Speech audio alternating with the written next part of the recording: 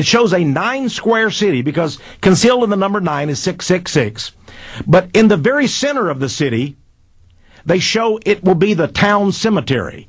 The center is the center of death of New Haven, Connecticut, where Yale University. Well, they also Yale admits the university's laid out as a skull and crossbones. It is. In fact, you will see in the original layout, you will see a skull and bones, and this comes from the book.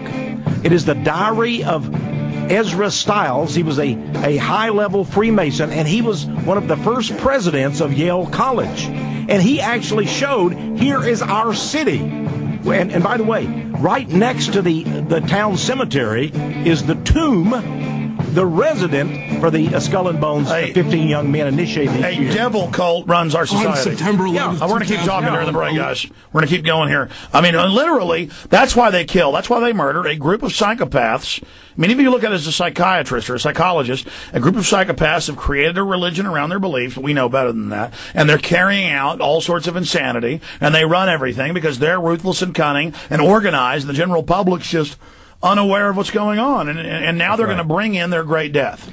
I have an entire section here. I think it's the most important section in my book. It's called Where the Rich and Famous Dwell. Hey, they're not just building these buildings in public. What are their estates like? Now, they've opened up many of their great estates. You know, the DuPonts, the Astors, the Vanderbilts, the Rothschilds, others. They've opened up many of their estates to the public. And so they've taken out a lot of their satanic statues and things like that. But even what they've left, visit the Vanderbilt mansion, the Biltmore estate. I did. You'll see all the gargoyles and devils and so forth. But the interesting thing, and I know you've done so much to expose the Bohemian Grove, the great DuPont estate, the outside, the landscaping and the pool area and the architecture is built in the shape of a great owl. And the head of the owl is the Order of Skull and Bones symbol. You'll see the death head and what appears to be the skull, the bones crossed. Skull and Bones, owl, on the grounds of the DuPont estate, and it's open to the public, but you don't notice it until you go airily and you look down. You're walking maybe right there where the skull and bones is, or the head of the owl, but it has to be an aerial shot before you know what's going on. I mean, we know wars and things are ritualized murder, the shock and awe, things you've talked about like that. You know, they call the operation the name of a goddess, and it's a double meaning. People don't even know what it means. How many of them, though, are still doing the old-fashioned Luciferian ritual of having breeders getting babies and killing them? Well, that's going on. And remember, the Masons laid the cornerstone to most of America's public buildings, post offices, all the buildings in Washington, D.C., and so forth, courthouses around the country. And they say abortion's a sacrifice. Well, oh, yes, there is a book, in fact, Abortion as a Sacrament, published by a witch, a very popular book among these occultists. And they say that abortion is, in fact, a sacrifice to the God of nature. I'm tired of all the lower-level practitioners saying that's not in our teachings or our belief or our system, but they just haven't graduated. They're porch masons or porch witches. They don't understand at the top it's the same thing. And I'm not going to traffic with people that kill babies. Remember, again, architecture of the Illuminati is signals future event. Let's get to this real quick. In 1935... Stay there. We're coming right back. Okay. He's the T-Rex of political talk. Alex Jones on the GCN Radio Network. Michael in Texas, Cheffy in London, John in Oklahoma, Morgan in Georgia. We're going to get to all your calls, 1-800-259-9231. Tex Mars is with us again in studio. And I got to tell you, get his book, ladies and gentlemen, at Infowars.com. And you can also get it discounted with my film discounted Endgame that ties in with it. Their master plan to carry out global extermination. It's all stated. It's the most important info out there. You need this book. It's huge. Great coffee table book. Great to wake up friends and family. Very affordable. Infowars.com. Also get my new film, Truth Rising, while you're at it. My new Cinema Verite style film on DVD at Infowars.com. Tex, in closing, you were talking about how they signal future events. Then we're going to go to calls. Through architecture and through symbology and even through the currency. In 1935, Franklin Roosevelt, then a 32-degree Mason, and his Secretary of Agriculture, who was a 33rd-degree Mason, Henry Wallace, they had a plan, and they changed the currency of the United States. For the first time in 1935, it was finally admitted to the public that there was a reverse, a secret hidden side They called it of the Great secret Seal. side. That's right. You can be shown the pyramid It's on the now. $1 bill. The Great Pyramid of Egypt, the all-seeing eye of the sun god, or Lucifer, and the words Novus Ordo Seclorum. 1935. And guess what?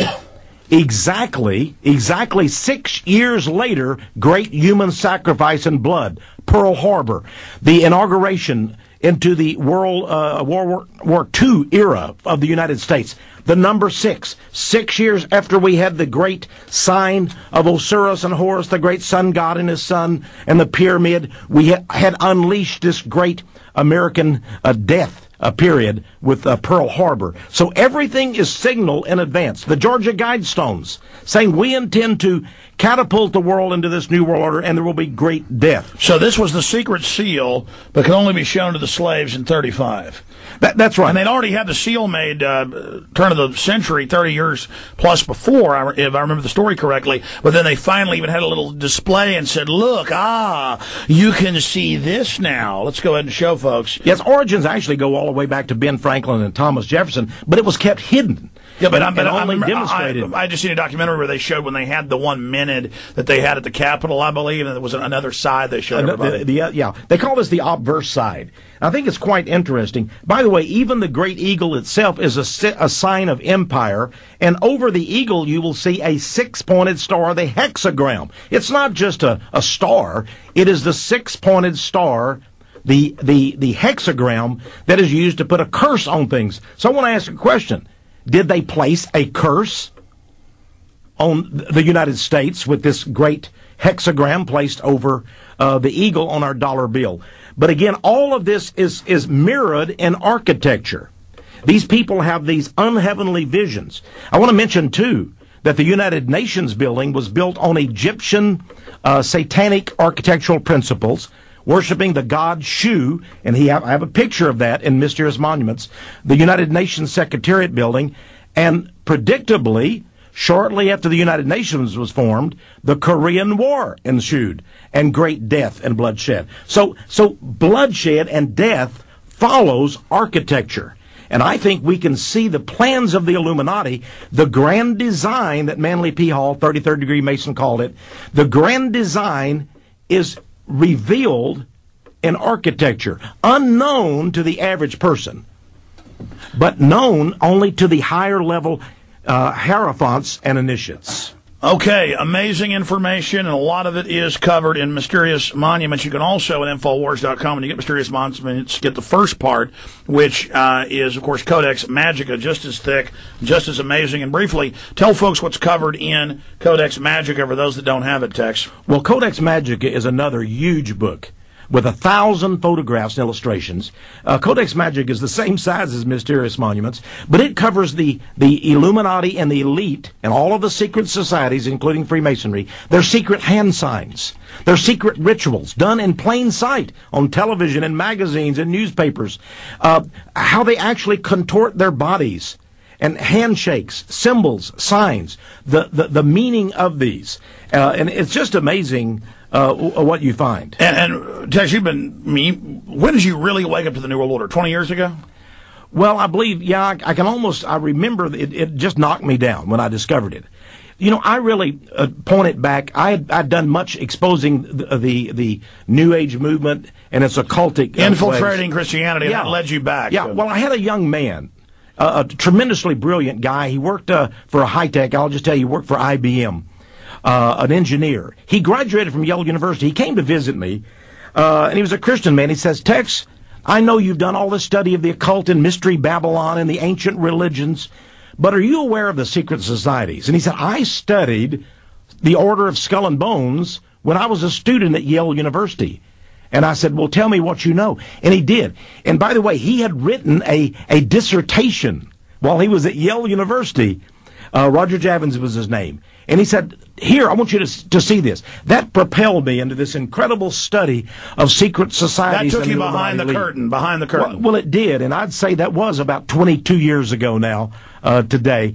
And that's why Mysterious Monuments and Codex Magica are based on over 20 years of research. That's where I was going, is that this is really I don't want to say your penultimate because you're going to do a lot more, but this is really the sum or the the essence of your work and research, and it's so important that people have these. We're going to your calls, but I do want to draw a picture for people. Very simple.